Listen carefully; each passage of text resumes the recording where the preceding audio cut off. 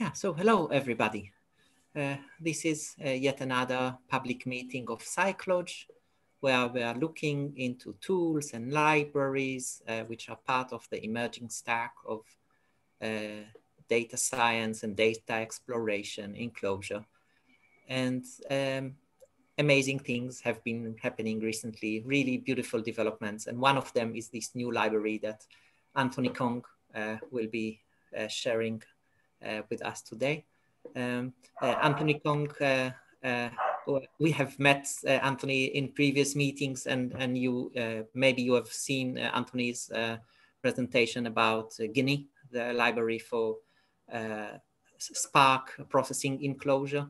And I think I'm so excited to see a new thing by Anthony, because I'm still learning the previous one, which is really, really an amazing piece of software.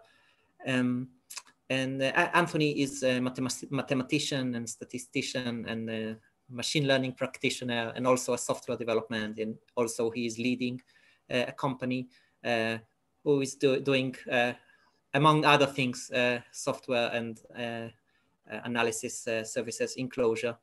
And Anthony, if it is okay, then it would be great to present yourself too, because you will do it more accurately than what I did. And yeah, let us begin. So hello, Anthony. Thank you.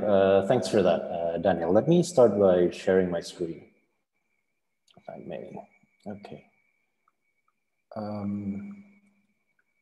Please let me know if you can see the screen. Is it up? Okay, yes. Great. So thank you very much for joining us today. And I suppose first thing is to say thank you as well to Daniel and the Scicloj community in general. There's been a lot happening in the Clojure data ecosystem, and I'm really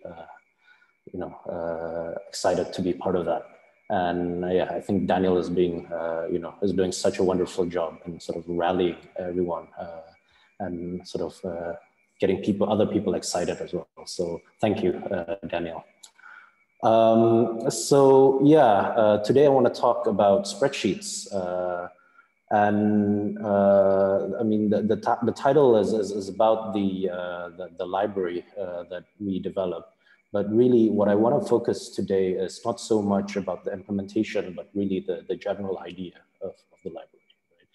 Right? In particular, this certain approach to building spreadsheets. The library itself is still very much a work in progress, but I hope by sort of presenting the ideas early, we can get some feedback, and that sort of influences the direction of the library. And to quickly cover the context of why we even developed this, right? Like, we work a lot with enterprise clients, and many times, part of the deliverables are automated Excel reports. And it's just natural for us to sort of to have our own sort of vocabulary and grammar to talk about automating sort of Excel reports. So we've got FXL here today. And yeah, it's pronounced FXL, by the way, for no other reason than slightly poking fun at the English language, because why not? There isn't any rules for this, right?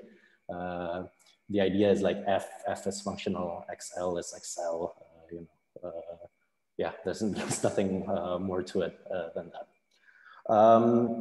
So the plan of attack for today is that, as I said, I want to focus more on the idea, right? Rather than the implementation. So the first section I'll devote it to sort of going over the high-level view of the thinking and sort of the design decisions that go into it, right? And I'm going to make some hypothesis there, and hopefully in the second section I'll be able to show it to you that this is a nice way to compose sort of spreadsheet operations. And the third section, the final section, it's called discussions, but really it's sort of random thoughts put together, and hopefully it'll get people talking, right? Yeah. So, oh, and also, you know, if I don't make any sense, please feel free to stop me anytime, really. And yeah, we can discuss it then and there. So on to the very first section, the motivation and design goals, right? So if you Google Clojure Excel, right, you'll find these two libraries, Clojure and FXL. And really, I would very much say that they're more mature and they're very well maintained as well, more so than FXL, right? So why bother, right? Like if there are already existing ways to do this, right? And you know, one of my biggest complaints about the Clojure ecosystem in general, as someone who's relatively new to Clojure, right, is that the community never rallies behind like a single library. Like there's always this library fragmentation. And so for me, at least, this is, you know, it's very important for me to be able to justify this. So yeah, and the way I would do that is by invoking this idea of like structured spreadsheets, right? The idea of structured spreadsheets, so existing libraries are good for structured spreadsheets. And what I mean by that is that when you're sort of dealing with tabular data you know, you're dealing with very structured kind of computations. So for instance, so this is a tabular data, right? And maybe in the spreadsheet, the bottom row is always the sum, or like the rightmost column is always some sort of an aggregation, whatever that can be, but that's very structured, very rigid that way. And it makes sense in these cases to represent spreadsheets as, you know, here a vector of vectors of values. So, or a matrix of values, right? Or in FXL, they have a vector of records, right? So fixed key value pairs. And basically these are like good ideas taken from data frame-like representations, right? So these are like proven. So that there isn't anything wrong with that, and that works, right? But what about unstructured spreadsheets, right? And what do I mean by that? And what I mean by unstructured spreadsheets is, you know, it looks like they've been designed by humans, right? And I mean, they're like ad hoc bits and pieces. There are many exceptions, things that don't line up really, and a lot of little chunks. And the question is that, like, can you imagine sort of like, you know, what's the matrix representation of this particular spreadsheet, right? Like you have a lot of nils and it's probably quite finicky to sort of like put things in the right way. And what about style, right? Like how do you put things in a nicer way? Like I would imagine that it's quite difficult to do that. And you know, these kind of spreadsheets are ubiquitous, right? Like there's nothing wrong with this. It's actually optimized for human readability. Like if I give you like one of these spreadsheets, like you know exactly what to put in there. It's actually immediately obvious. So to me, this difference between structured and unstructured spreadsheets are really like the difference between like PRN and println, right? They have different consumers. One's for machine readability and one's for human readability. And I want to sort of like dig down a little bit more on why it's kind of hard to sort of build these kind of spreadsheets with the matrix representation or with the record representation. And to do that, I want to invoke Rich Hickey, as you do, right, in a Clojure talk. And in his talk, Simplicity Matters in 2012, I think, at a Ruby conference, he said something that really resonates to me, but unfortunately doesn't really get quite as much attention than I think it deserves.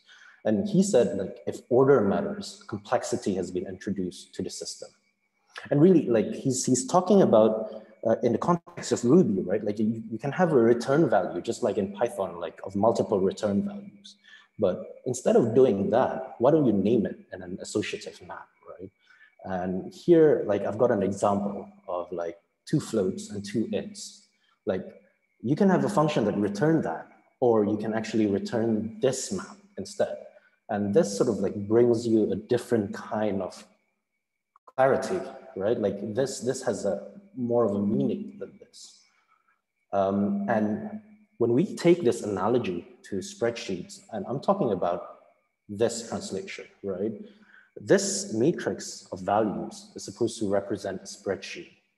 But with matrices, like we leave the exact locations of where the value should be implicit in the matrix. It's like we're complecting the values and the locations. And I think this can be fixed with an unordered collection of maps, sort of like putting it this way instead. And you'd think that this is more verbose and a lower level representation of the spreadsheet. But I think it's important to take a step back in abstraction, and hopefully I can show you later that we can take 2 steps forwards. And my hypothesis really is that what makes tabular formats hard in unstructured spreadsheet cases is that you're mixing up the locations and the values, and we need to decouple that. We need to decouple the values, locations, and for that matter, style as well. And the main idea of FXL is that hopefully it's, once jumping from that point, like it's quite easy to see like where we're going with this, right? This thing can be represented as an unordered collection of cells, where cell is just a map. And these are just like naked literals, right? These are like Clojure data structures. And hopefully by doing this, we can achieve a number of things. The first thing is this orthogonality, right? This sort of like somewhat, some sort of independence when you can sort of like look at the value, location, and style orthogonally. Hopefully I can show that in the second section. And secondly, you can have like a Lego-like component development.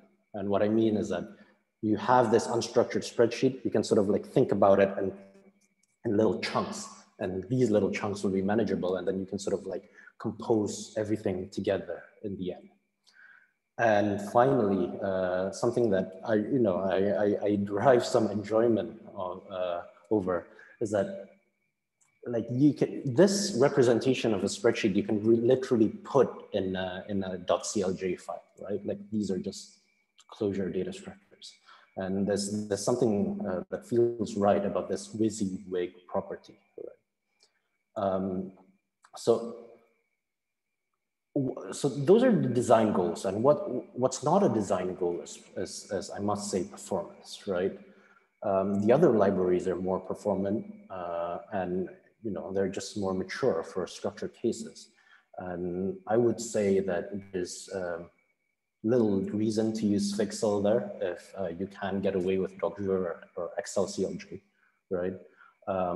So if it's small, you can use Clojure or XLCLJ. If it's big, you can consider going to Apache POI directly, which is, all of these libraries are built on top of the Java library Apache POI.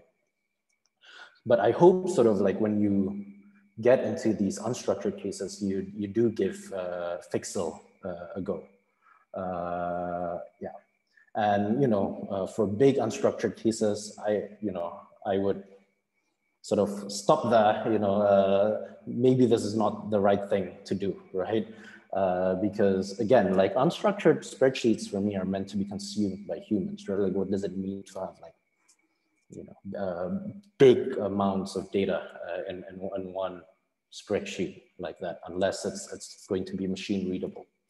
So I would rethink the approach if you, hopefully you don't fall into this, the fourth quarter here.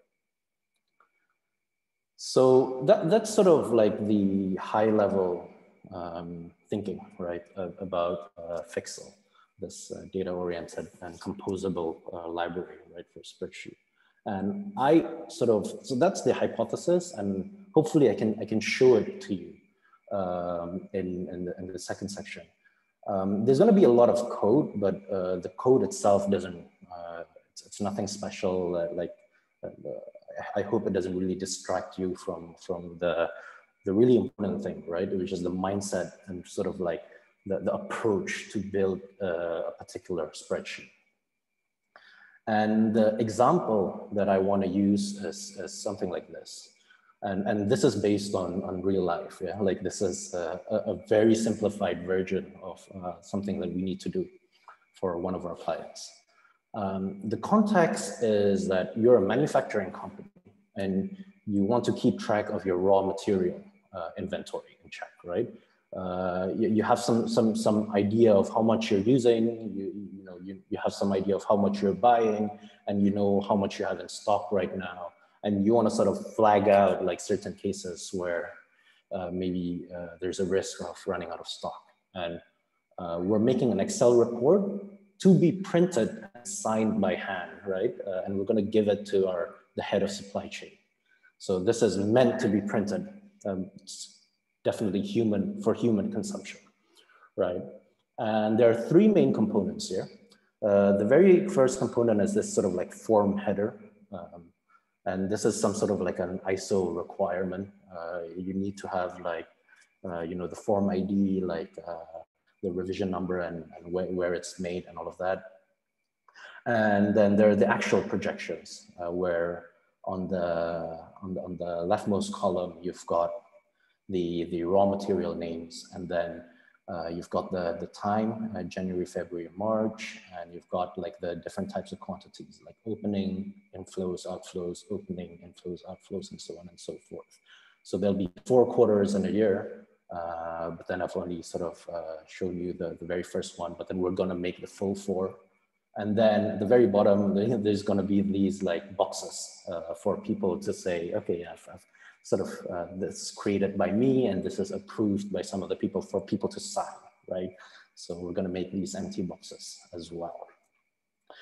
And also some styling as well. So if the stock is running dangerously low, we're gonna sort of highlight it. And if it's negative, we're gonna highlight it in red. And so this is sort of like a representation of like what's, the kinds of spreadsheets that we would make with the FXL. And this is sort of like the more high level overview of what we're making. Okay. So at a very high level, the ladder of abstraction here is that we're sort of going to first do the cell building. So we're going to make the individual cells. So this part is not really fun, right? Like someone has to do it. We're going to make these little cells, and then we're going to compose. And then we're going to make it so that they sort of stick together in a nicer way. And this is, for instance, there's this helper function called concat right, which just means these bunch of cells, put it to the right of the other bunch of cells, right? And then you've got all the other things like concat below, pad below. It'll be immediately obvious what this is when we encounter an example. Then as a final step, that's literally just one function call, which is we can write to Excel once you have all the cells sort of merged together into one collection. So by and large, this is how we're going to do things. And just to show you what kind of control we can get with FXL, this is the default cell, right? So if you call like toCell to an empty map, you get like a nil value, and then the coordinate is like put in the top left of sheet one being the default sheet in Excel. And then style, there's a bunch of stuff there, but really like for most of the time, you wouldn't care about these things, and you just leave it as the default, right? Maybe you'll sort of like come in and then, okay, I want that ball, okay, so that you just sort of like tweak them. We'll get into that. So we're gonna start our build. Starting the build, the 0th step here is like, okay, get the data. And I'm imagining like we're getting the data from some sort of an API call, or some read from a database, right? We're going to grab the data, and it doesn't really matter like how the data is laid out. I'm laying it out like this, but yeah. So data is there. Now we just need to put it in this sort of like spreadsheet canvas. The very first thing we're gonna work on, and again, we're gonna work in like little bits of components, is sort of like the top bit, right? And here we've got like a helper function called table to cells, which takes in a matrix of values.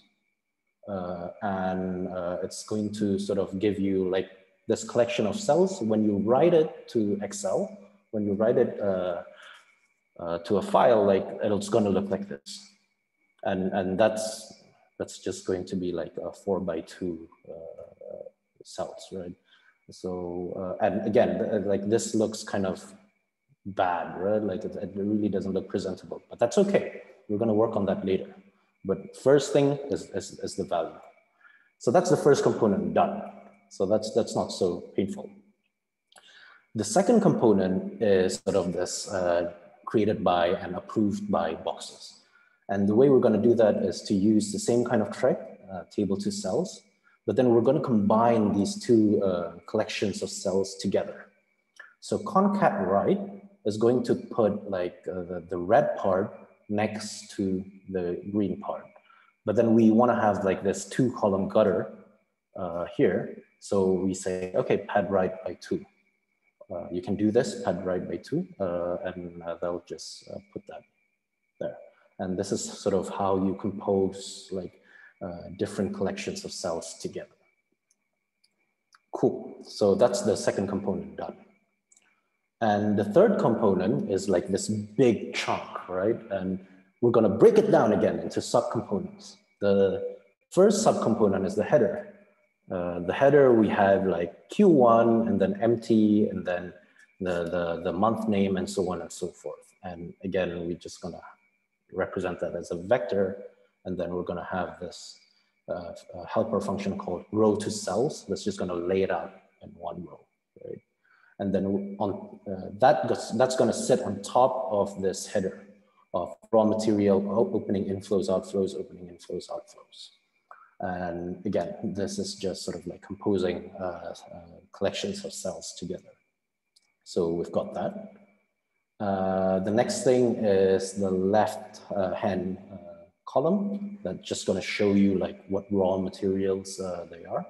And we're going to use tables to cells where it's going to be a matrix, but it's going to be a vector of vectors of length 1.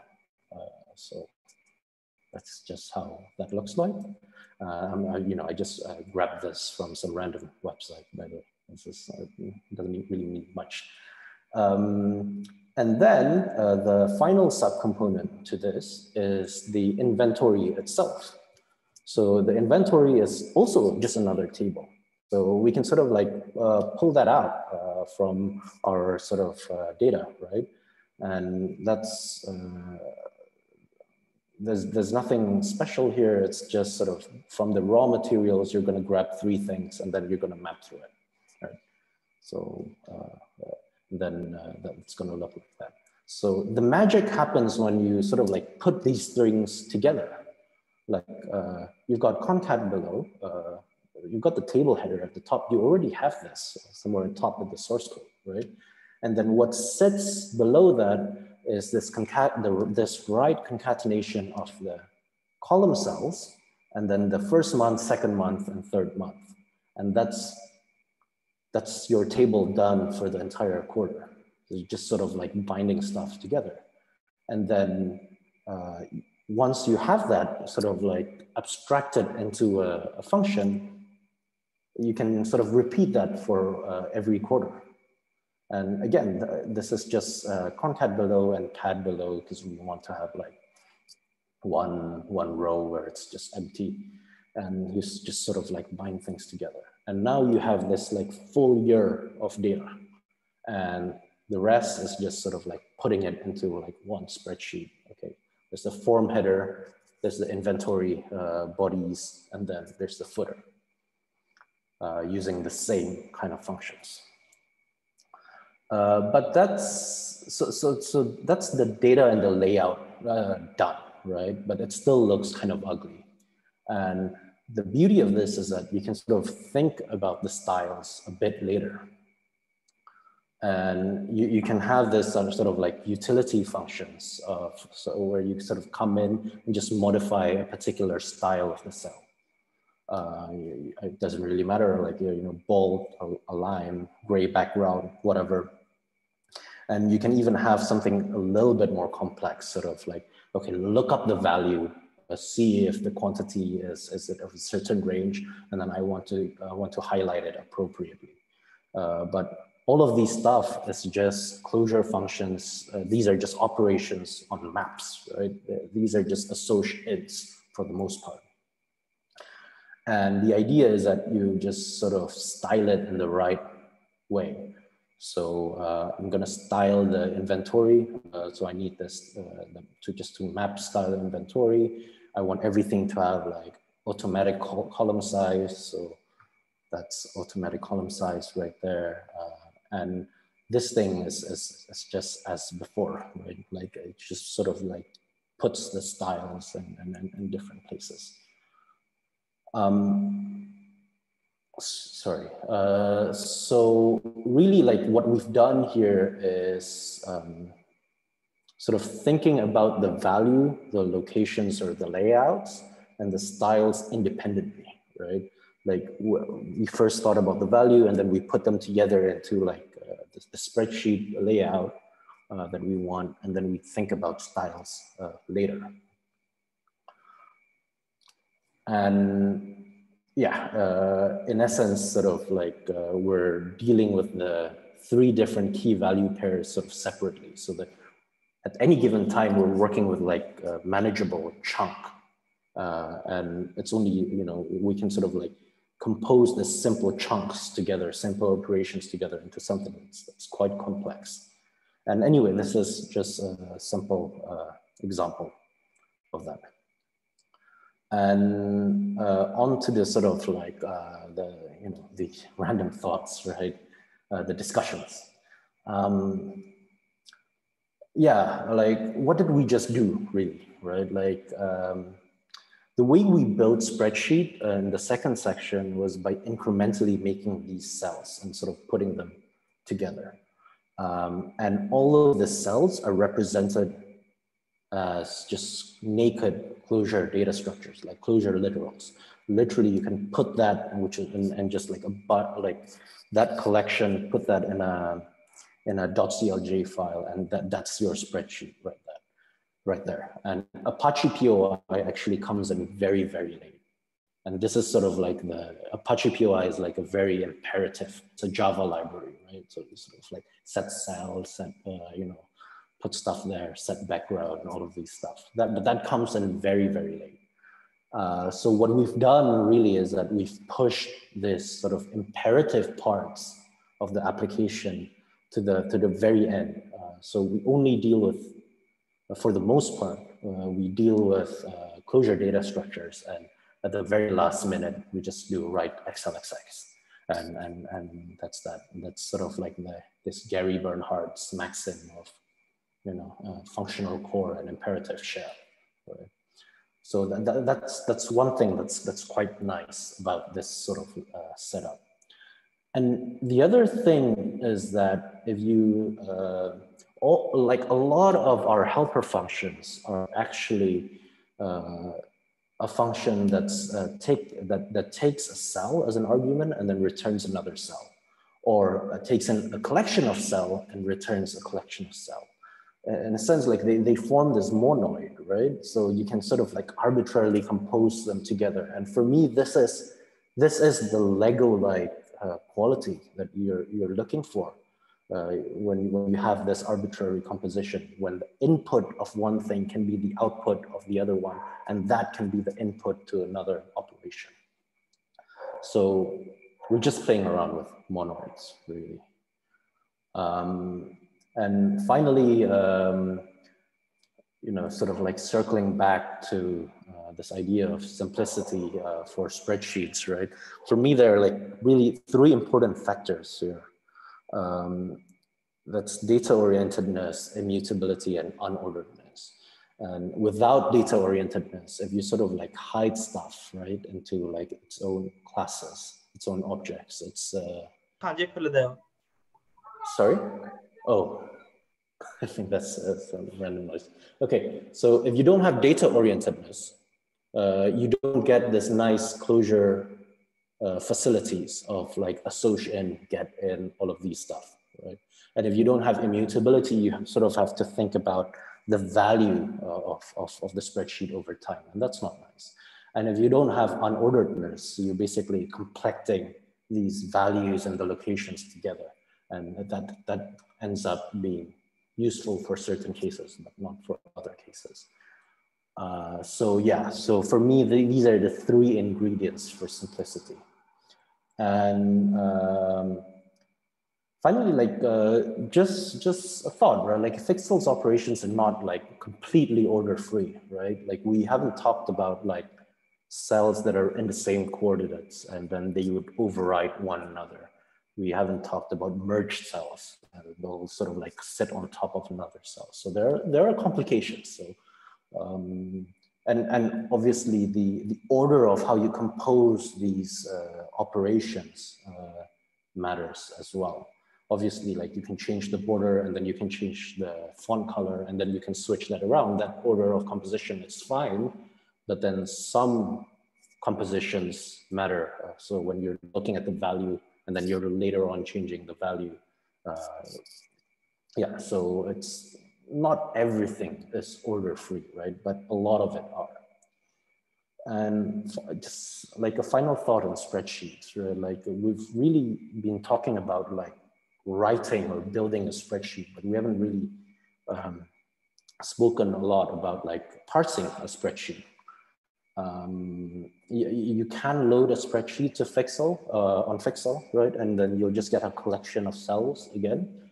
But then I would imagine it'd be pretty hard to break it down into components. If you think about sort of the example that we just looked at, like we thought about it as components and then we put them together in the end. But then once you've got a blob and then you want to parse it back into different components, unless you have a template, that's going to be very difficult.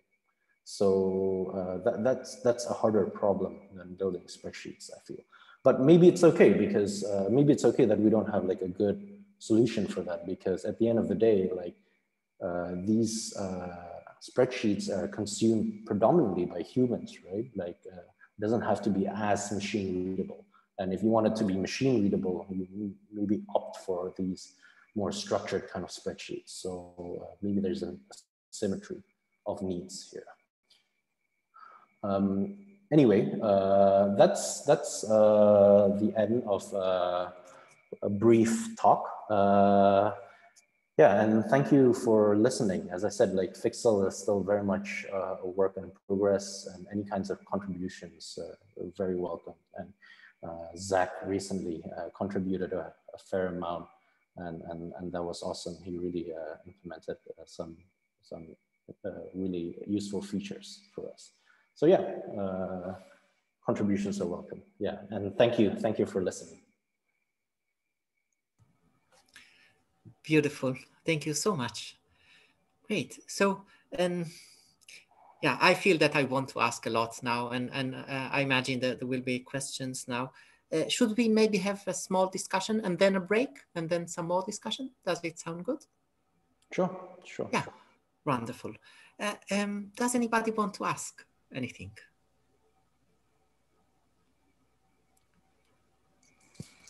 I have a question if nobody else got one. Sure. So what about error messages on this? So everything is spec'd. Everything is like strictly spec'd. So before you write, when you do write XLXX, it'll sort of check whether or not it complies to the cell spec, and then if it doesn't, it'll point to you exactly where things are missing or are wrong. Nice, thank you. Sure. Can you show an example if you get a chance? Maybe not now. Yeah. Maybe after the break, if you. Sure. Yeah, absolutely. Just what happens. Yeah. So yeah, it'll be spec errors, right? Like validation errors, which are sometimes not very great to look at. But yeah, I can show it, absolutely. Okay, sounds good. Thank you.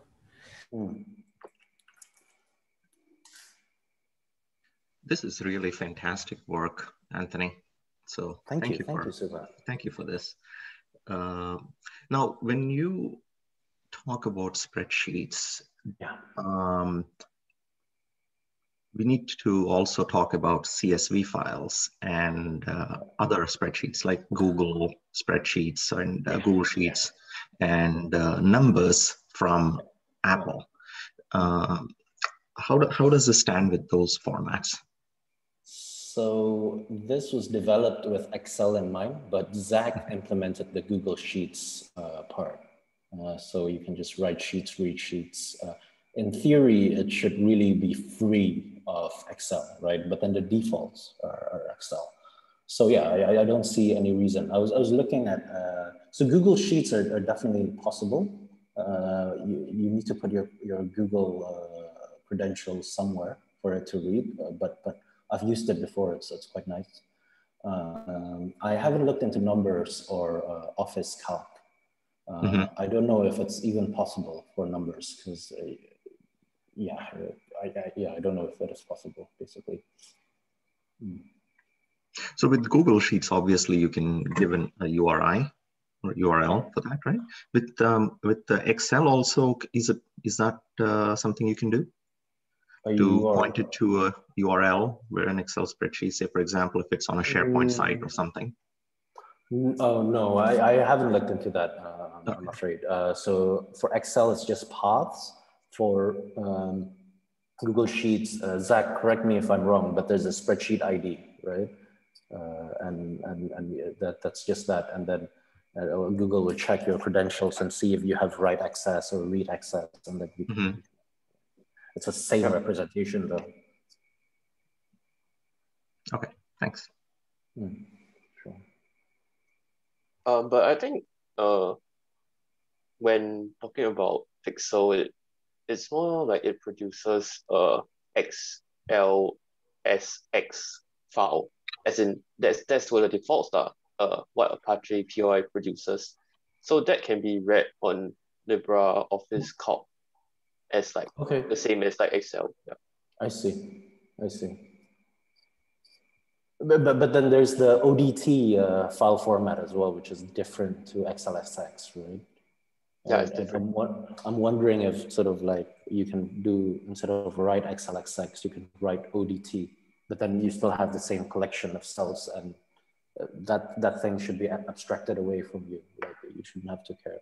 So I think that's something like a worthwhile feature to have, which is currently not implemented, of course. Anthony, I have a question about the relationship between Genie and FXL. So my journey with FXL started because I was using Genie quite productively. It's a beautiful program. Thank you. Thank you. And I looked at the options, and it didn't seem quite. The interface of Clojure and Clojure weren't quite as what I was looking for. So I kept on looking because FXL didn't show up at first. And then I looked at FXL and I realized immediately that it really played very well with Genie. Was that an accident, or was it something planned, or is an ecosystem that you're trying to build? No, I think it's an accident. Like, what do you mean by it? It plays quite nicely with Genie. Oh, maybe if it is okay, let us remind the audience what Genie is. If it is okay. Yeah, sure. So Genie is another library developed by Zero and Group to do data frames. So it's meant to be Clojure data frames. It runs on Spark. At first, I called it a Spark wrapper, but then I didn't want to sort of get tied into sort of like committing into just the Spark API. So it's a data frame library basically, and obviously there's sort of like an overlap between sort of playing around with data and maybe wanting to represent that into spreadsheets. So this is sort of where the intersection between Genie and FXL comes in. yeah, so that's the context, I suppose. But yeah, Andres, like, what do you mean by it works nicely together? Well, so if I'm doing something with a data frame and then I collect my data frame, right. I get a really nice map. Yeah. And then in FXL, I can use the map to rows function, and voila, I have my spreadsheet. It's really a nice way to produce output from Geni. Really nice, really easy. Okay, that's wonderful to know. The two projects are unrelated, actually. Like, it's just it's born out of like different works for different clients. The intersection is where I sort of used it is when I'm working something with Geni, right? And then I need to send something, some sort of data in CSV format. And then, so I write to Google Sheets like that. But that was the extent to the sort of how I used it together. But it's great to hear that that's actually working well together.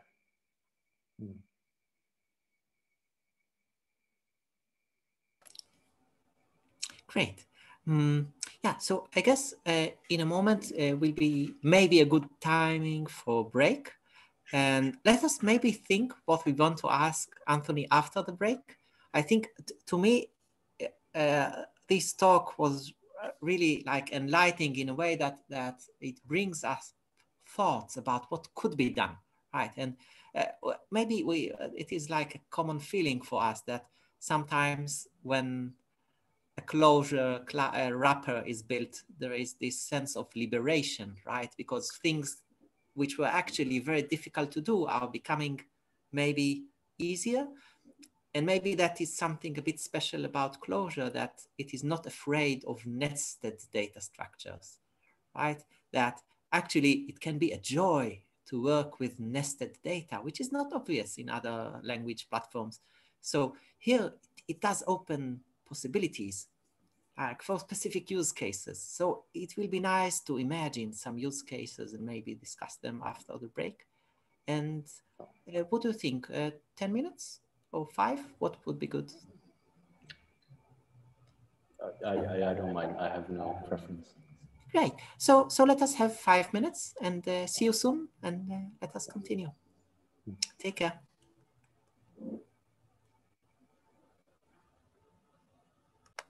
Hello again to the recording. We are back from the break, and we will now continue our discussion.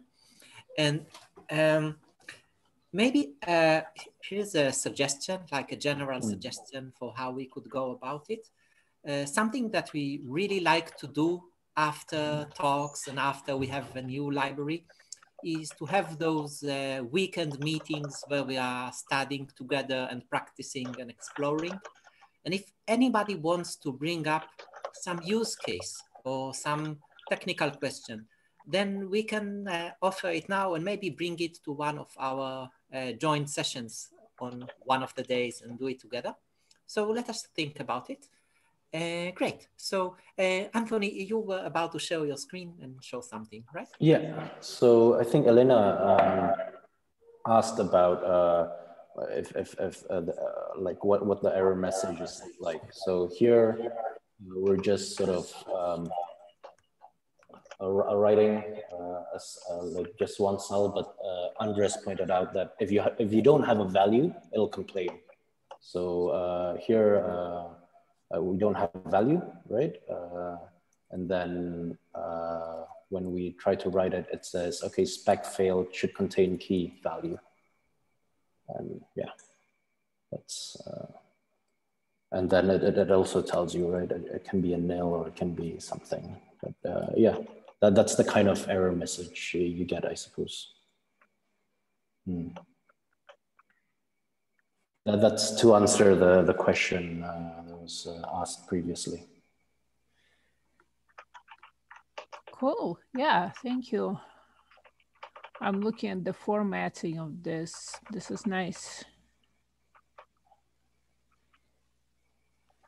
Yeah, and maybe I'll ask something. Sure. So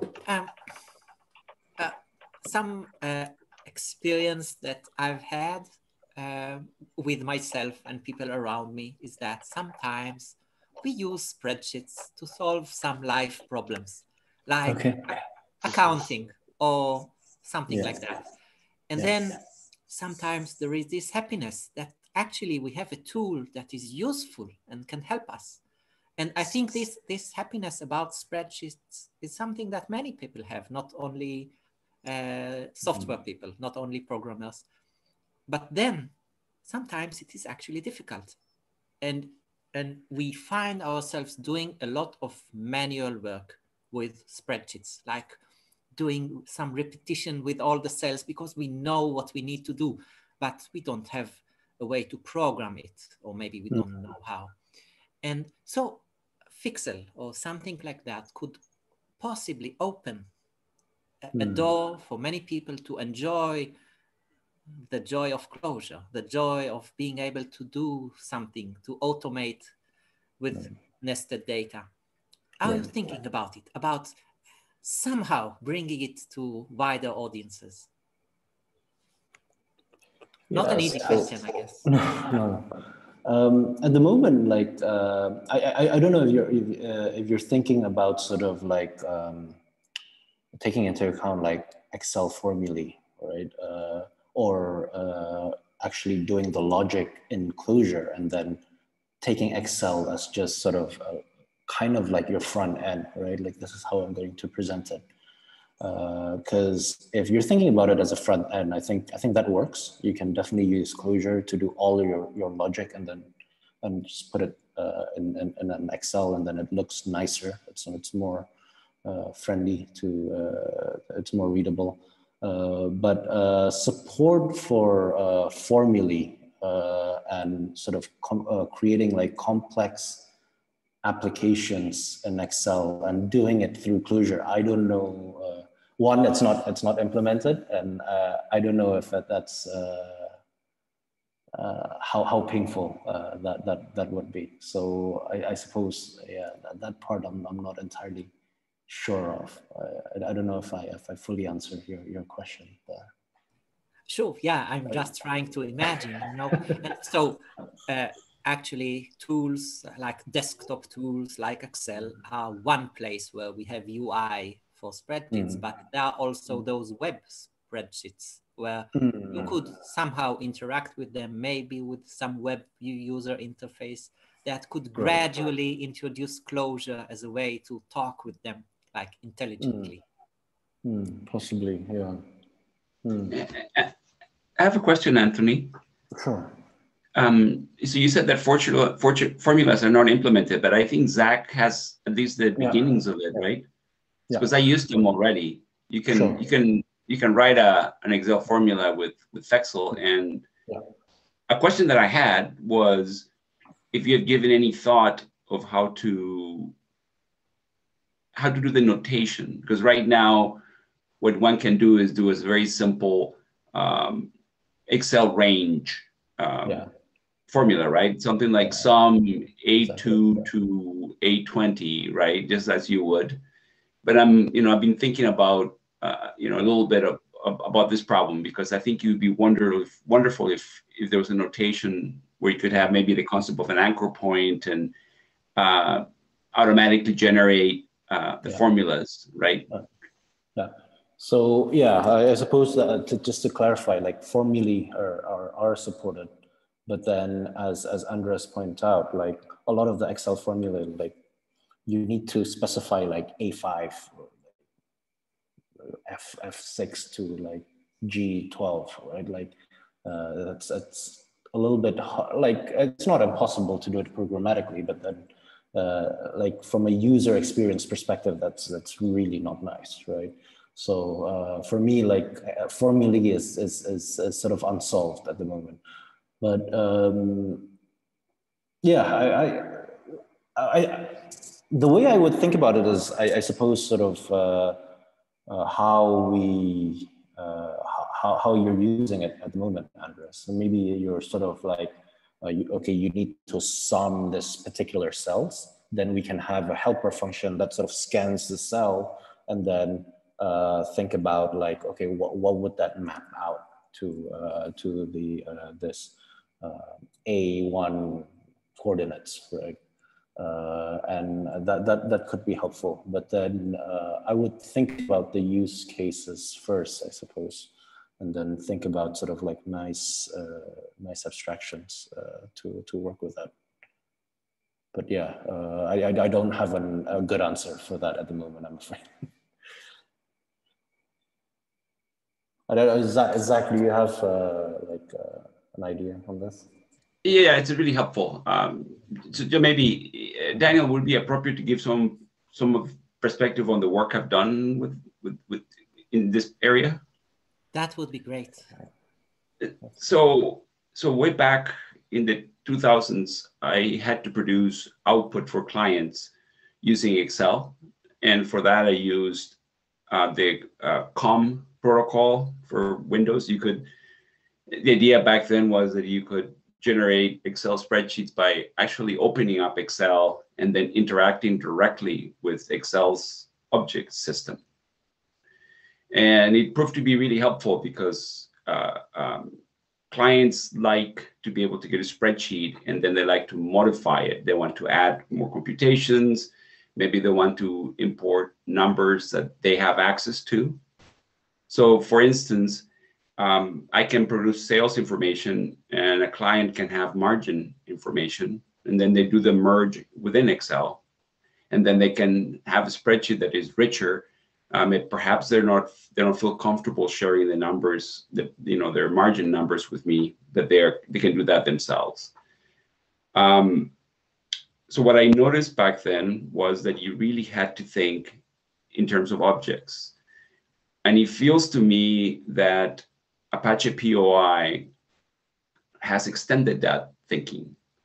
So what I find really exciting about the work that Anthony is doing is that it really pivots away from objects and really moves into data structures. So that you can actually think about the problem, and then the Excel implementation is completely orthogonal to the production of data. So I think that's really where the novelty lies. And I think Anthony doesn't take enough credit, but the same thing happens with Genny, where a lot of attention has been given to the ergonomics of data processing. So I used Spark starting back in 2014. And I was reasonably proficient, but I always felt difficult to think in a Spark-like fashion. And I feel that the Genny implementation, you can call it a wrapper, but it's a really ergonomic wrapper. So I'm really excited about this way of thinking in terms of data, because the Genny platform allows you to think very abstractly with large data sets. And I think the FXL approach allows you to then take that data and serve it up for humans. Thank you, Andres. That really makes my day. I think that's thank you for the kind words.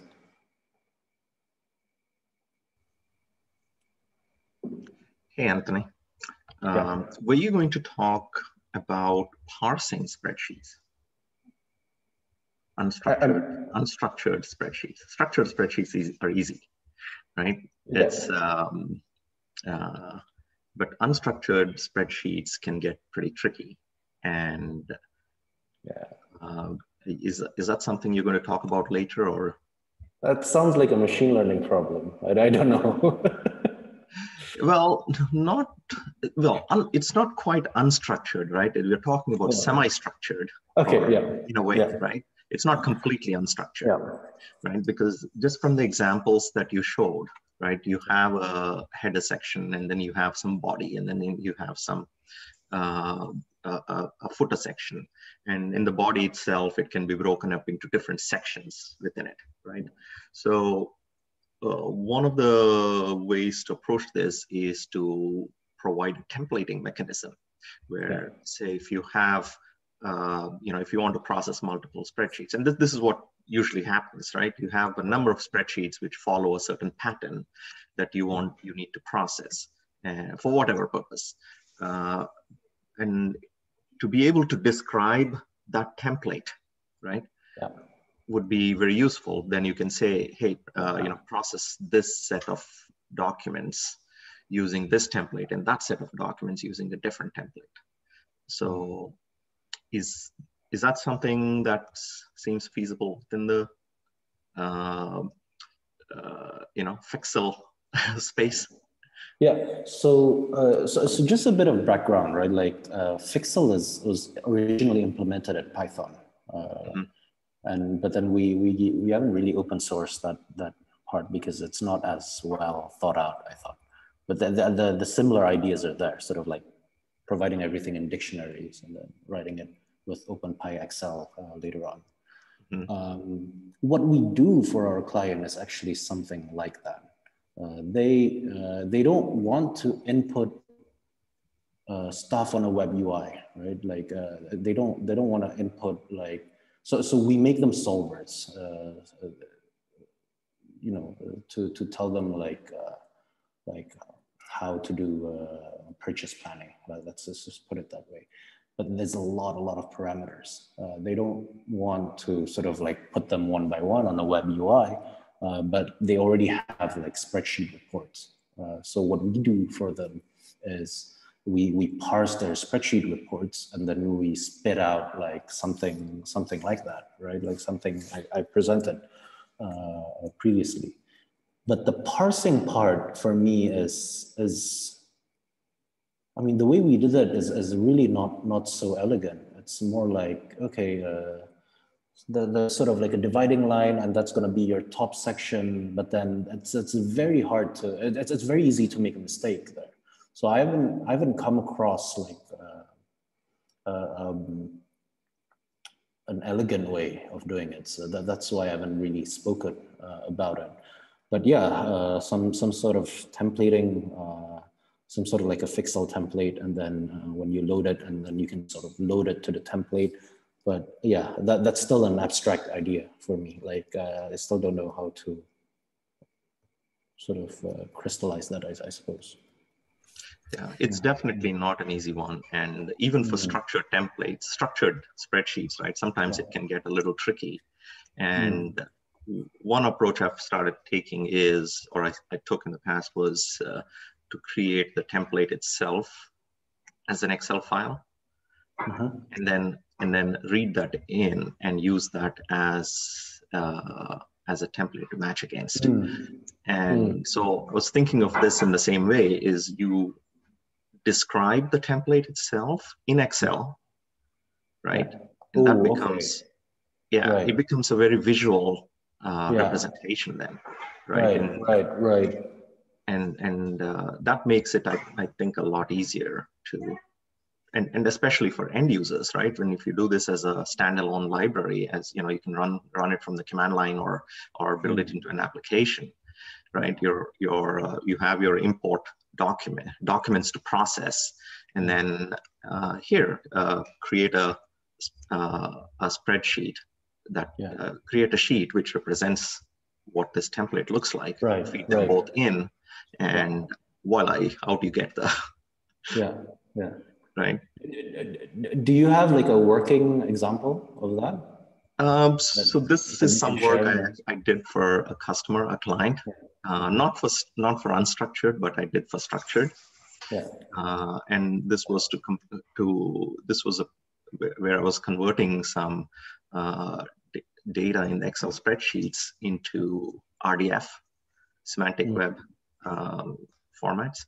So I can actually, instead of you dealing with spreadsheets, I exported them as CSV files because it was a lot easier to deal with those, right? And then I was able to parse them both and use my template to do all the transforms rather than write everything in Clojure.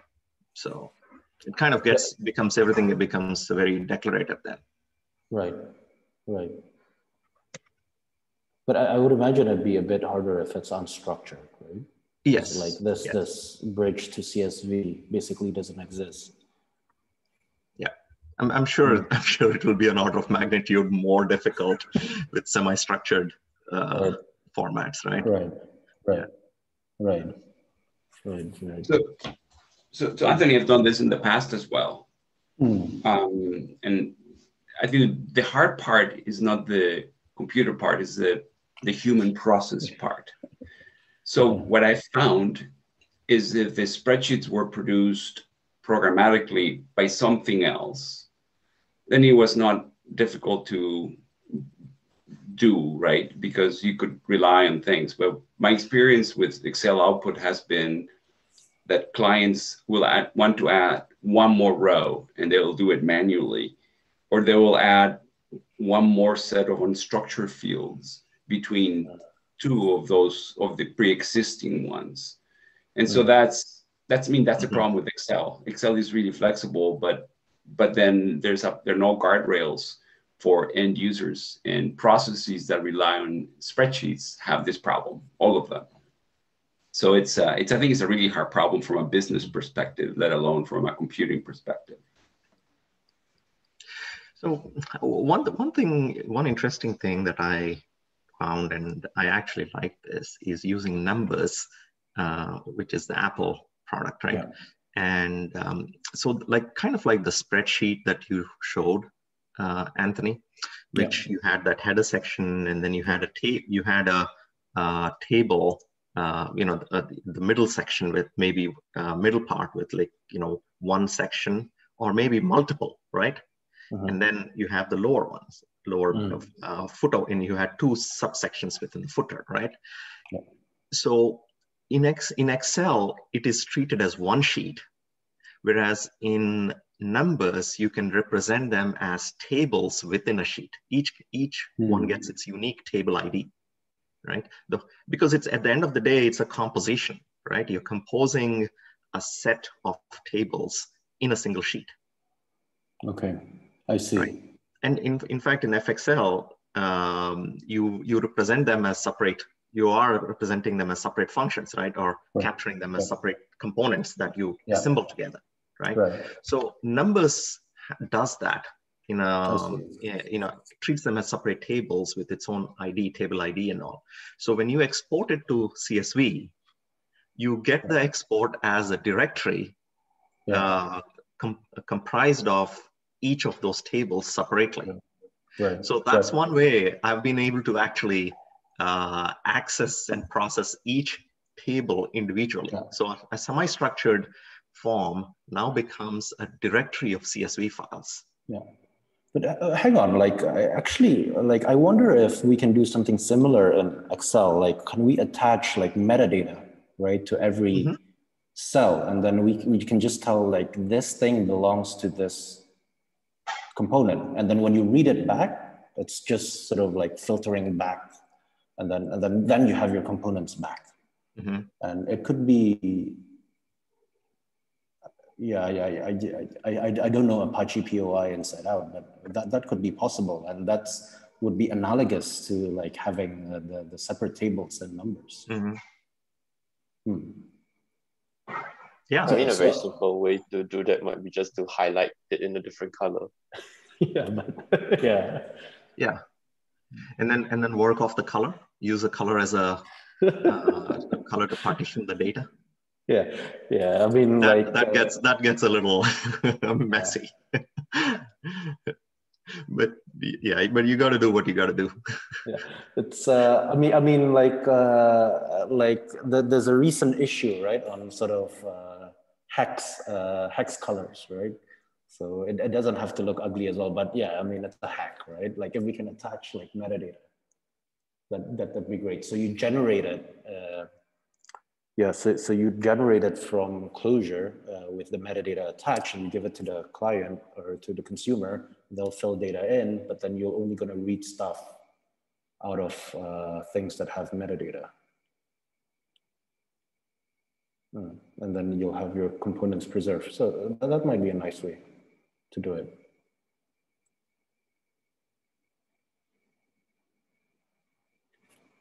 Yeah, interesting. I'm wondering if anybody knows about existing public examples of spreadsheets which are non-trivial to parse and process that could be useful as an example that can be shared for FXL practice. I'm not sure. Somehow open data nowadays is shared in other formats, right? Yeah. Yeah. I don't know. Yeah, I'm not sure. I mean, it would be simple enough to do, you know, if it's like a structured one, it would be fairly trivial, right? You can load anything, any CSV file into an Excel spreadsheet and save it as an Excel file. That's easy. It's the semi-structured one that gets, you know, it shouldn't be too difficult to create some. One missing thing, I think, Daniel, that's currently not implemented is like charts, I think. Sort of, if you can sort of, okay, you've got your stuff, but then I want to have a nice bar chart next to it as well. Because then you'll have like a spreadsheet dashboard. Like, and you could just generate that like whatever frequency you like. And that can be your dashboard, basically. There's a hack for that, Anthony, which is to use XLTs. You can use Excel templates. And so what you do is you create an Excel template and you populate certain cells. And then when the spreadsheet opens in Excel, it auto-generates any graphical object that uses that range. That's the name they give to the matrix in Excel. Right. So there's a really easy hack to do that.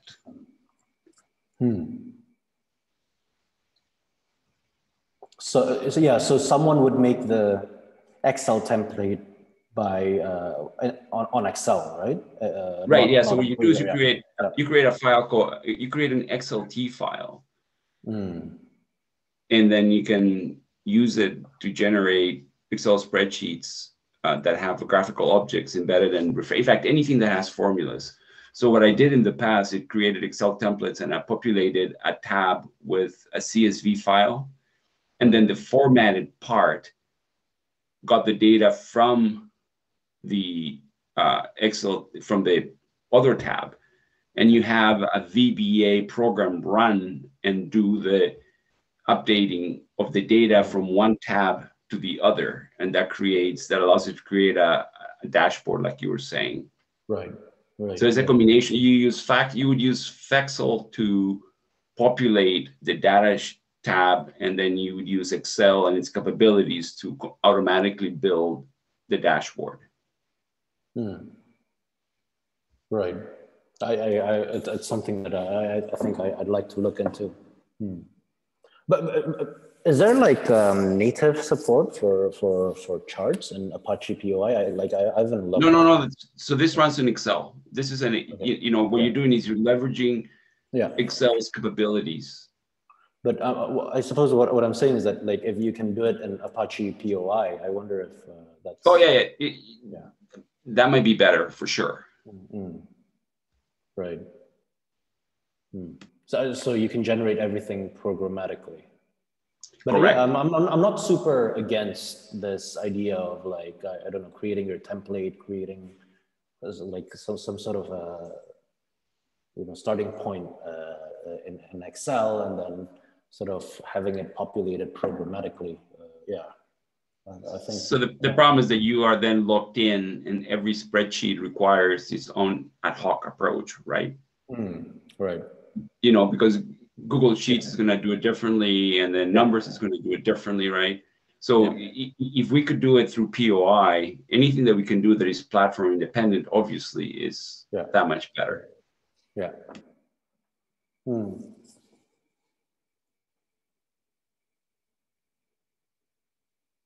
But yeah, Daniel, if we can make a spreadsheet dashboard, I think that can be useful for people. Can I ask a general question about this space of spreadsheets? Because there are all the experts are here. So if I understand correctly, there are different desktop applications for spreadsheets like Excel and LibreOffice and Numbers and all that. And there are also some web applications for spreadsheets. Yeah. And there are a few open data formats that most of these know to read and write, like SLX. I mixed the letters, sorry. So that is one, and ODT is another. So there are the open formats, and there are libraries like Apache POI that typically know to work with all of these, because they actually work with the open format, right? And some parts are actually specific to certain apps. So what are these parts which are not general actually, which cannot be shared through the data format? Like, for example, charts. Are they standardized or are they specific or partially so? I know that if I export a sheets, Google Sheets, sometimes the charts do not work on Excel. So I don't know if the translation there is perfect, but that's the extent to my knowledge on that, I suppose. I don't know if Andres has worked on this before. No, it's actually a really hard question, and I haven't done it recently. When I did it, in Excel format wasn't open, and so that really wasn't an option. You could hack it, but you know, clients don't want you to do that, so so we didn't. I know that right now the formats are all XML based, but Excel is a proprietary one, and I think people have, if you look at the POI documentation, they have reverse engineered a lot of the stuff, right? But I think that, yeah, so I mean, I think I need to look at POI and see what support there is for charting at all, right? I'm not aware of any at this point.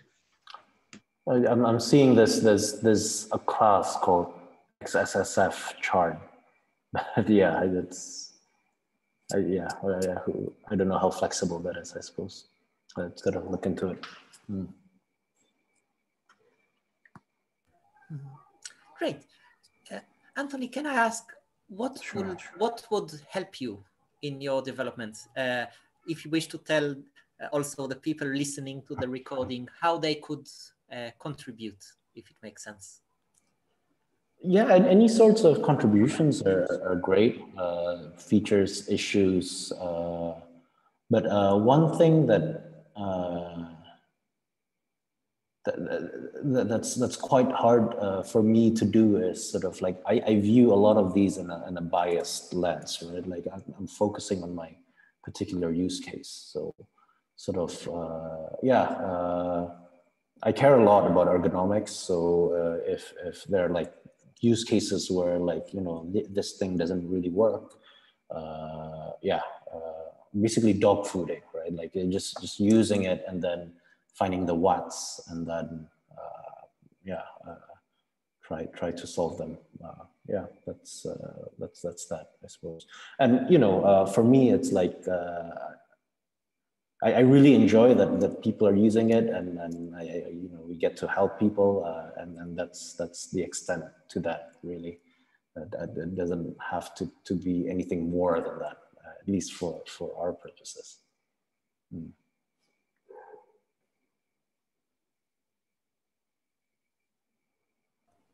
Great.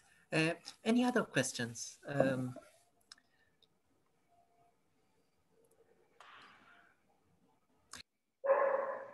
Daniel, I just wanted to point out that there are lots of features that aren't documented, and it's not a criticism, Anthony. I know there's a lot of ground to cover, but for instance, the current implementation does support multiple tabs.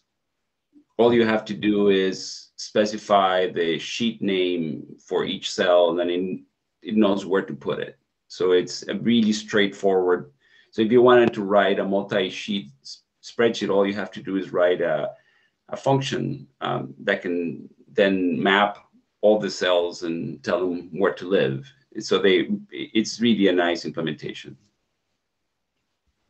just look at the code. I mean, the code is so clean. You can just you can learn. If you look at the cell, this spec, you can learn a lot about how things work.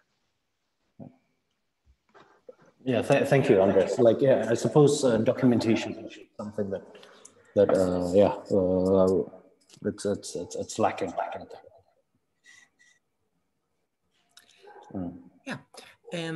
Yeah, so maybe it makes sense, Anthony, if you think so, to talk a bit about your hopes for the future in this development. What are the difficult open questions that you hope that one day could be dreamed of? And also maybe it is an opportunity to talk about other projects you're interested in, like your other library, Guinea, or any other thing that you have like hopes for and want to share. Yeah. So I think Clojure has like a potential, right? Like to be this fast prototyping language to replace Python in the space of, you know, okay, I've got some data to do, I've got some data to process, and I just need to do these simple operations and get some insights, right? Because at least for me now, like I you know, for some cases I still reach to Python, even though, like, you know, I always have Guinea in mind, right? And FXL as well. But yeah, my hope is that eventually it'll be like, yeah, there's a no-brainer. Like let's just go straight to Clojure. A few things that's annoying in Clojure. I think startup time is annoying. Guinea startup time is annoying because Spark context has to be initialized. Yeah. So you know, I'm putting a lot of hopes and Babashka, this native images, like hopefully that'll go somewhere, right? Yeah. So that's the dream. With respect to other projects that I'm working on nowadays, I do. Yeah, unfortunately, I don't use Clojure that much. I'm involved in a machine learning project now, so that's like very much Python heavy, right? But we do optimization a lot. And previously that was done in Python as well, but I think there's a nice, again, data-oriented way of representing constrained optimizations. And there's nice libraries, Java libraries around, like OR tools and OptaPlanner, that I think we can wrap and have this language of constraint optimization. Like we deal a lot with like large scale constraint optimizations, and I'm talking about like tens of thousands of constraints, right? Yeah, so that's something in my mind. So you're actually writing them in Java interop nowadays? No, Python. So that there's, yeah. But, you know, I think it'll happen one day. Yeah, so just need to do the work, I suppose.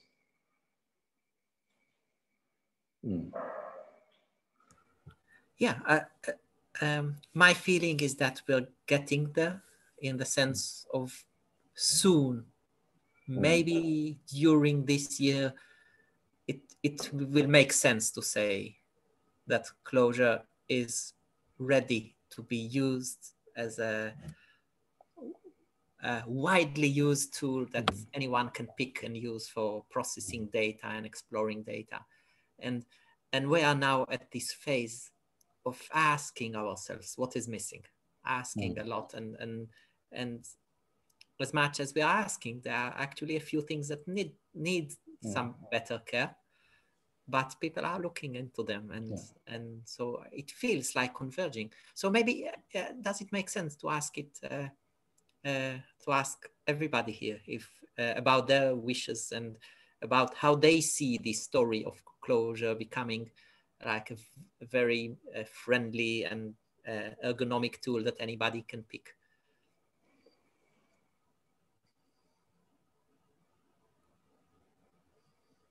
Yeah, and we will be asking that a lot in the coming weeks and maybe a couple of months, because I think it is becoming a central question for us. So there will be more opportunities to discuss that.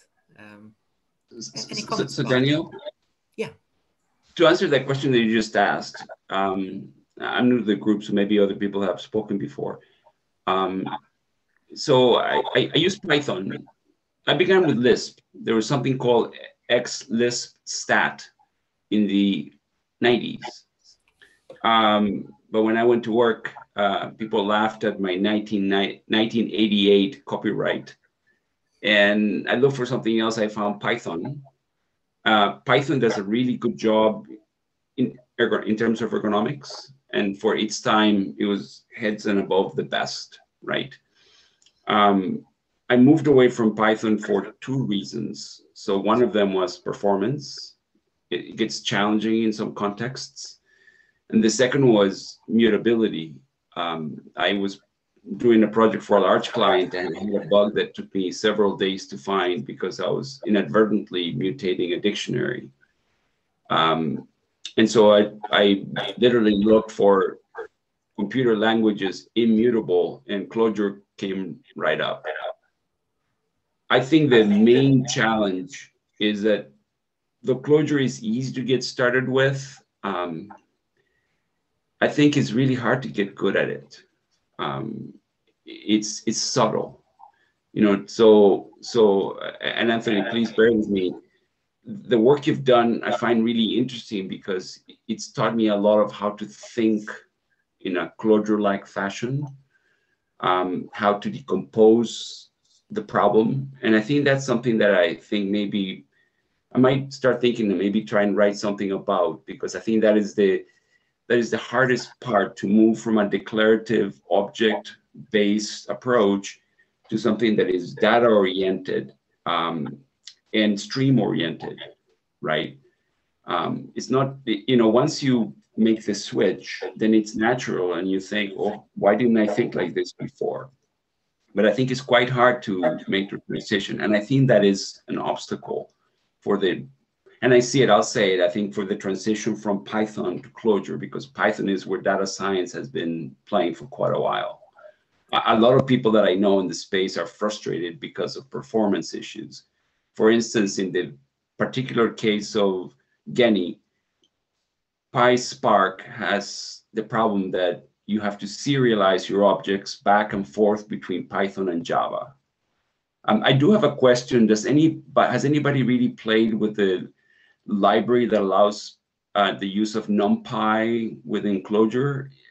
Is this problem present with that library, or can you operate directly on the structures? Directly. So that is fantastic news.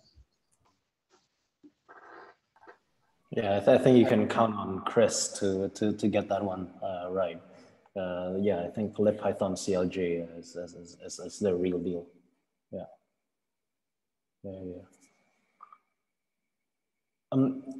One thing I'd also like to add, Daniel. I think in Sami's talk about the Clojure data ecosystem, he did mention one thing, right? Maybe not mention, but demonstrated one thing, that actually marketing matters. Like he was showing a beginner, maybe someone who's new to Clojure, and then looking through the Scicloj website and thinking that it's rather looks rather old-fashioned. Yeah, so maybe it's like yeah, that part of it we need to work on as well to get that. But yeah, I don't have a solution to that, I'm afraid. Yeah, so by the way, yeah, our friend John practically has been working on creating a new beautiful website that tells the story of Clojure for data science and data exploration. It is still under construction. And yeah, probably that is one of the problems. But what else? So Andres, I think it was fascinating to hear your view. And, you know, comparing Clojure to the ergonomics of Python. And I'm wondering what the gap is, or except for that conceptual gap that you were telling about, what else there is that could be different or couldn't be different, maybe, that is like an obstacle. I think the libraries, right? So there's so many libraries for machine learning and analytics that are running on the Python platform. I mean, the journey that I've seen a lot of people take is a lot of Python on the desktop. Then they move to clusters with PySpark. Then people run into performance issues, and then they translate the PySpark programs into either Java Spark or Scala Spark, right? So I think the gap that I see for us is libraries for both specific use cases that are very narrow. In fact, I think of the space as a collection of very domain-specific libraries running on a platform, Pandas for the desktop or Spark for clusters, right? And then there are things like the creation of graphical output, where Python has half a dozen really mature and beautiful libraries. And I'm aware of a few libraries in the Clojure space, but by comparison, you know, we just don't have the documentation, we don't have the examples on GitHub, you know, so I think that's an area where I think we're moving to it. That's on the gap side.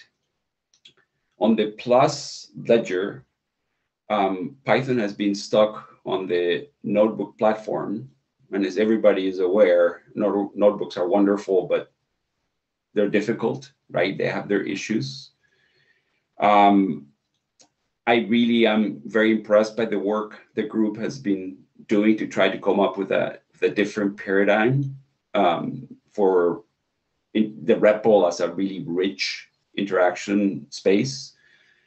I think that's, if we can fulfill that dream, I think that could be something that could propel the community forward, because that would be something that would pull people into the Clojure ecosystem. Very much like Shiny was able to do for R. I think Anthony mentioned something about marketing. I would add the word sizzle, right? You have a steak that sizzles, that's more appetizing. I feel that it's what R and Shiny have done together. So I think that's an area that if we can develop something more interesting, and I'm thinking here in terms of the REPL or Reveal or the node space. I know that you've been working on some of that. I think that's an area where I think we could bring more people to Clojure.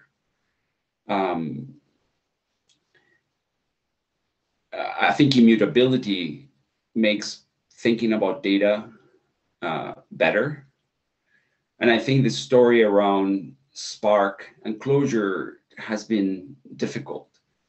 There was a project called Flambeau that was usable, but it really wasn't, in my opinion, quite as seamless as what Jenny is. So I think of Jenny as a piece, and I'm kind of wondering how we can make the Spark community more aware of it.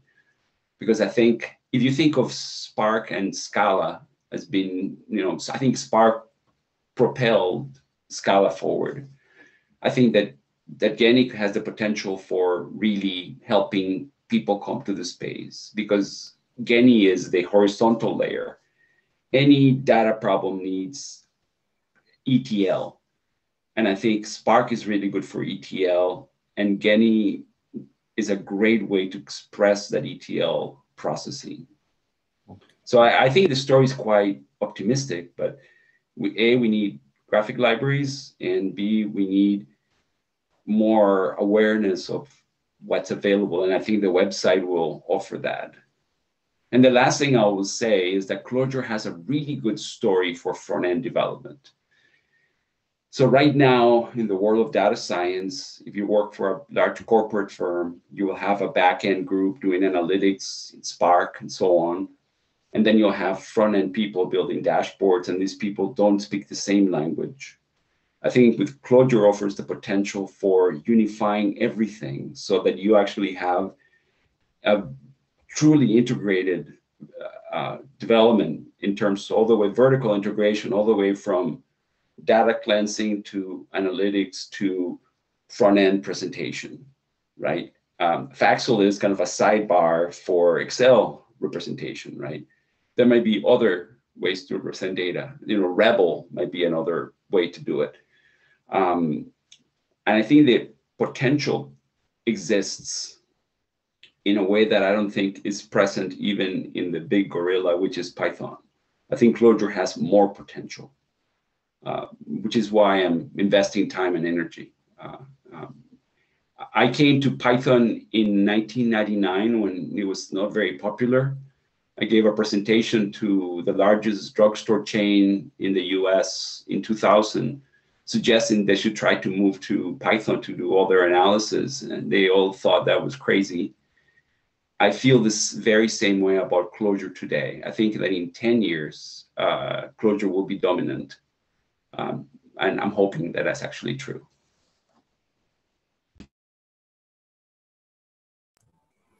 Fingers crossed. That sounds very good. Yeah. Very enlightening. You know, I'm thinking about the different aspects we were mentioning here, like machine learning and data processing and data visualization. And I think in most of them, the situation is typically better than we know, in the sense that Andres, you know, earlier you were telling me, if you look at the code, you will see that the functionality is already there. And that is actually the situation with the current machine learning stack that is emerging, and the data visualization stack and the data processing. And what has not happened with all of them yet is a beautiful API like Gunny has, which is actually a hard work, actually making a collection of functions that live in harmony. And that is still missing, I think, in a few of the libraries. But it means that we could be like a few weeks or months away from something that is actually magnificent in any of these fields. And yeah, that is where we are. So it seems right. Yeah. Any other thoughts about that?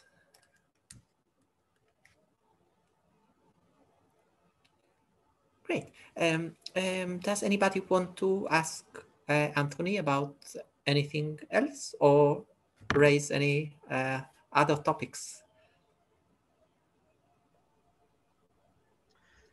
Hey, Anthony, there is a general question. There was a project called Incanter before. Yeah. Do you know what's happening with it? I think it's no longer active. Mm. Like someone from Imperity said, like if you mention Incanter, that's like the 2010 answer for data analysis in Python. So and Clojure, excuse me. So yeah, I don't know.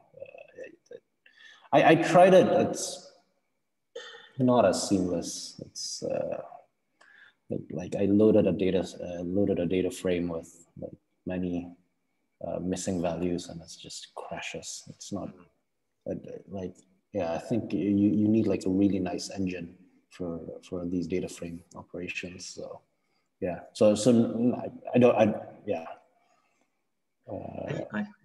It's not in my radar. Yeah. Mm-hmm.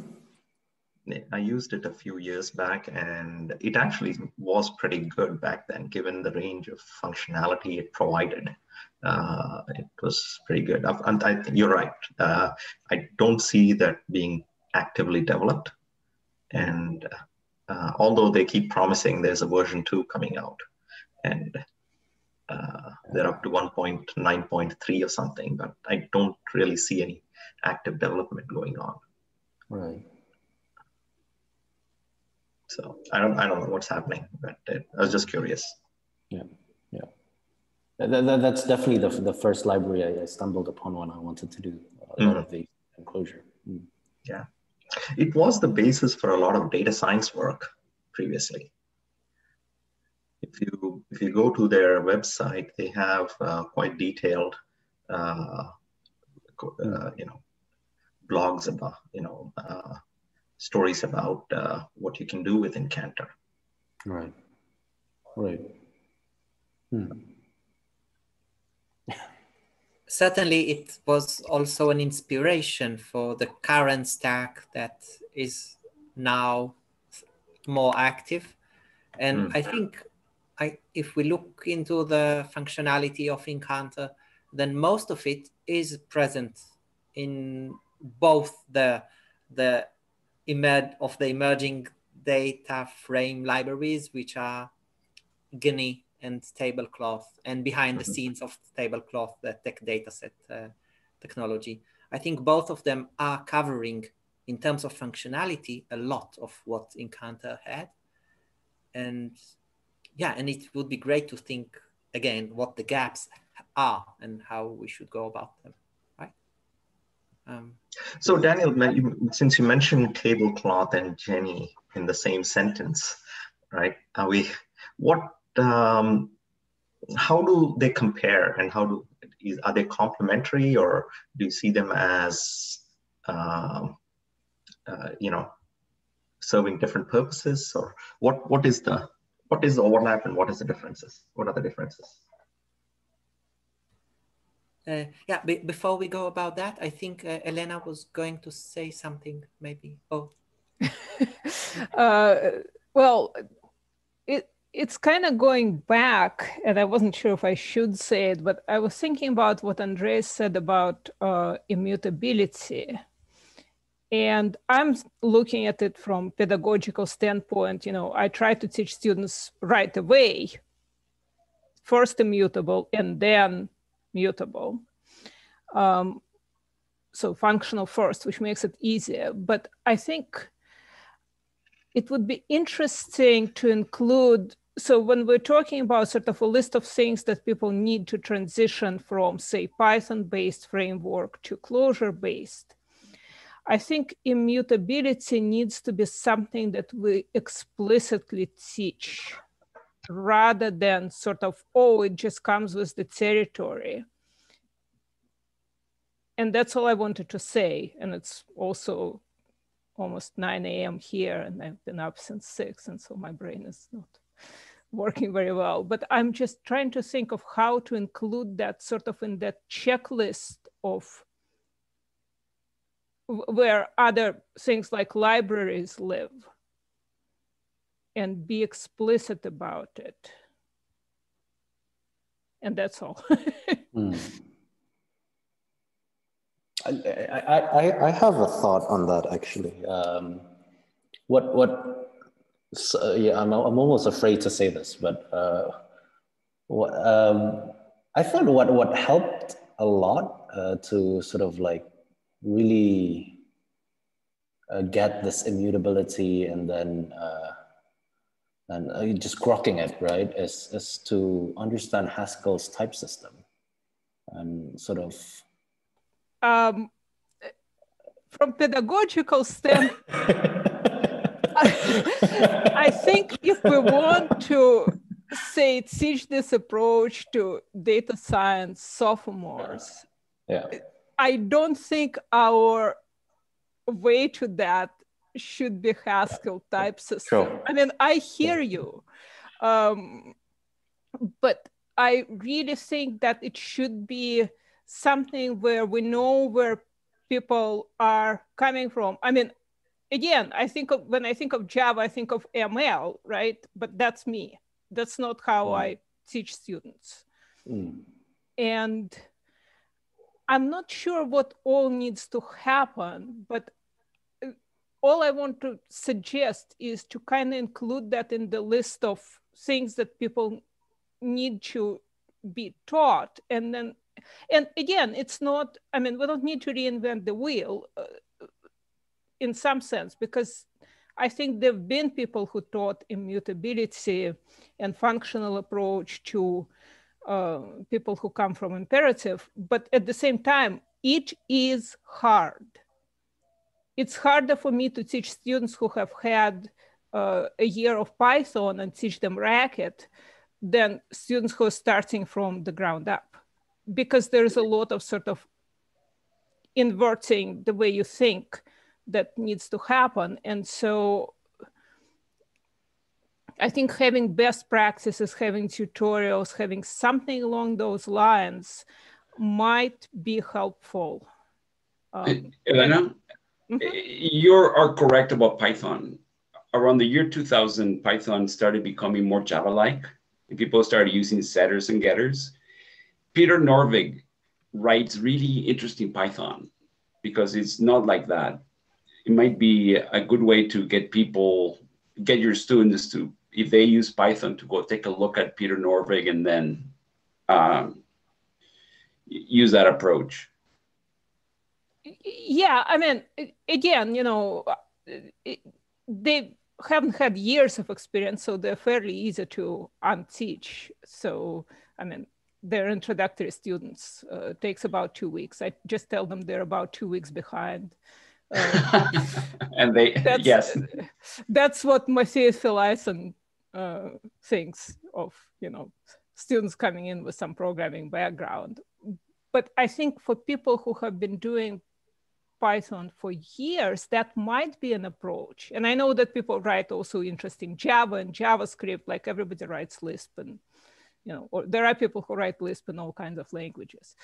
Yeah, Norvig is interesting. Really, it's, you know, I learned a lot about Python from Norvig because he really leverages the language in a way that is intellectually stimulating.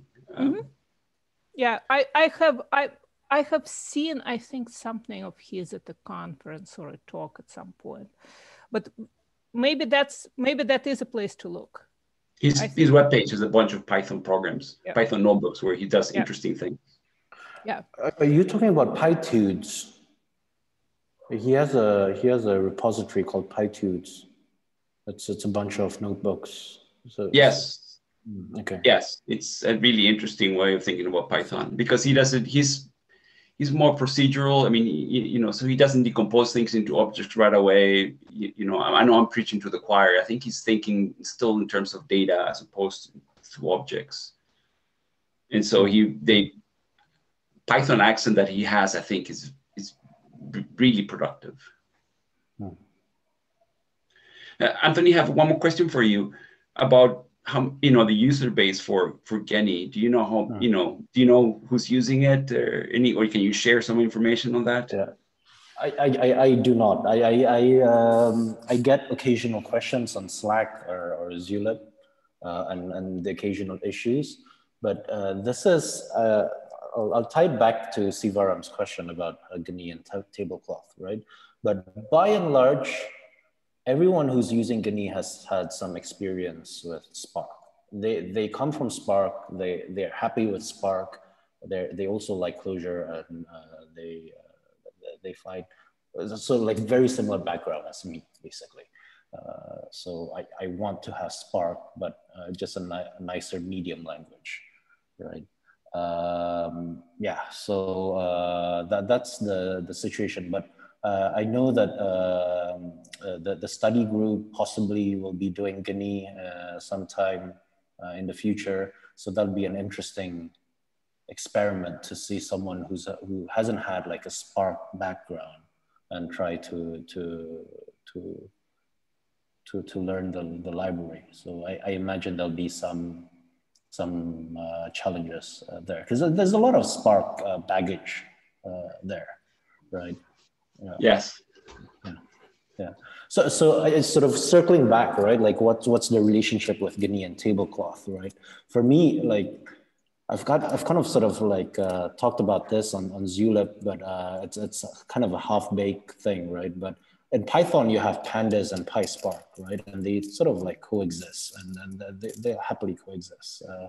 So Spark is a big monster in its own right. Right, I think you can sort of attract like people, customers there, and it could be that tablecloth is like the pandas equivalent, right? And is the Clojure's equivalent to Python, and PySpark and Guinea. So it doesn't. So when people come in for the first time, you'll sort of usher them to tablecloth. But then once they think about clusters, performance, scaling it up, or just using all their cores, maybe, then it's you can start thinking about Guinea. But yeah, I mean, that's just a short thought on that. I don't know, Andres, if you have any, if you. Well, so you're right about the baggage, right? One has to know some concepts, but the documentation you have is really good. So I was using originally pandas for my problem, but then I was having some performance problems on my laptop. So then I used Guinea on the same equipment, and the performance is actually way better. Yeah. So I'm using it as pandas. Yeah. I work for a liquor store chain, and my job really isn't doing this. I do other things, but I ended up doing this kind of for fun. And pandas was not as ergonomic as Guinea by a long shot. I mean, I'm more productive and much quicker in my running of reports and things. I do a lot of ad hoc stuff now on the fly with, my bosses looking over my shoulder. I might not do that with pandas. I see. Yeah. Yeah, pandas has a funky API. Yeah, and performance can sometimes be quite unpredictable. I think it's a great story. I would love for you to go to conferences and open this up. I think, I don't know if, I don't know when the conference will start again, but I'm thinking of Hadoop World or their equivalents. I think that this would be really interesting. Right, as in going outside of the Clojure world and then... Exactly. I think there's a really strong story to tell because, the way they sold Scala was by comparing the Java program versus the Scala program. And if you compare Scala Spark or Python Spark to Guinea programs, particularly if you have the story with FXL and other things, I think that could be a really strong suit to, a really strong selling idea. Yeah. I think, it should definitely do that. Thank you for the suggestion. But I think I should do that. Great. We are now at the end of the 2 hours officially. If anybody wishes to stay, then I'm happy to stay and discuss things, but maybe a few of us need to leave. So thank you so much for this. And I'm so happy not only about the talk, but about that other discussion that we just had now. And, this question of how we could bring up immutability as a central notion in the beginning of any experience, that was really enlightening to me to try to think about it. And we need to make that part of the practice somehow. And hopefully we can make another meeting just about that, if it makes sense. Any other final comments before we end the official part? Oh, this was fantastic. Thank you, Anthony, for describing FXL. Thank you. And Daniel for organizing this as usual. And great questions, right? Good to have a great audience. Yeah. Thanks, everybody. Yeah, thank you very much. Thank you. That was great. I really enjoyed it. Thank you.